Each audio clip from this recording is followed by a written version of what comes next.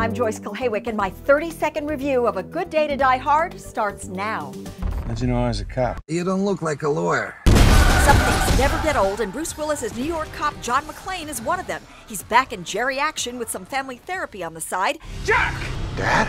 As he heads to Moscow to bring back his estranged son Jack from Russia with love. Multi-vehicular mayhem ensues. Cars, trucks, helicopters crash, spin, dangle, fly, and explode.